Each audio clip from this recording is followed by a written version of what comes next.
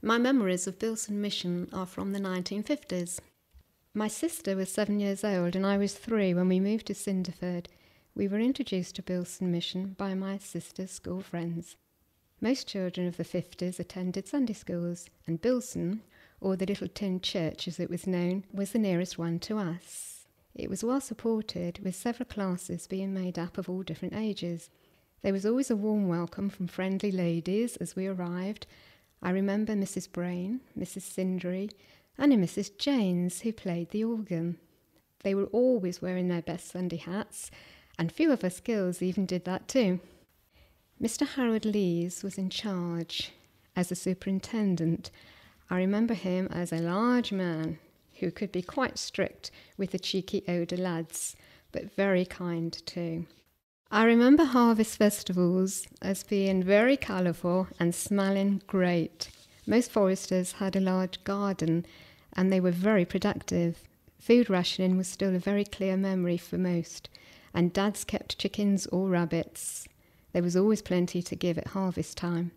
Apples, plums, potatoes and eggs. Our garden was very large and very wild, so Mum used to make up little baskets of strawberries, black currants and gooseberries. We produced these and gave our gifts to the vicar, Mr. Thomas.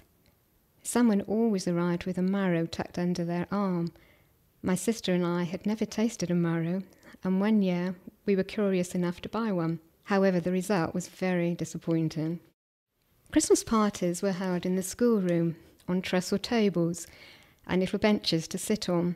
The ladies would put out plates of small sandwiches and little waxed paper dishes with red jelly, and always orange squash to drink. I seem to remember plates printed with Bilson Mission on them, but no one else can remember this, so perhaps I'm mistaken. It was 60 years ago. One of my best memories of Mr. Phillips bringing a projector and setting it up in the church with a large white sheet. He showed us Mickey Mouse cartoons. Most of us little ones perched our bottoms on the top of the pews for a better view, but not very comfy.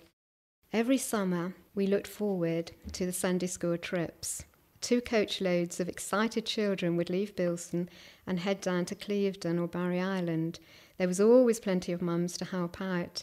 Flasks of warm tea, Sunday sandwiches made a perfect day. And looking back, that might have been the only trip to the seaside that summer for quite a few of us children. Annual summer holidays were few and far between for children of the 50s. Prize giving was a special occasion, and everyone tried to turn up for that. The vicar, Mr. Thomas, would come from St. Stephen's to hand out our prizes for good attendance. Usually the little ones, which was me, was given Ladybird books on Bible stories. I can recollect one being my favourite, the Little Shepherd Boy of Bethlehem. This little church had so many memories of growing up in a neighbourhood where most of us are connected to the past and can relate with one another through good times and bad. From my own experiences, having married and moved away and then returned to this area, it's been an amazing comfort that my own children have also had the benefit to become Sunday school members. And hopefully, the Little Tin Church at Bilson does have a future.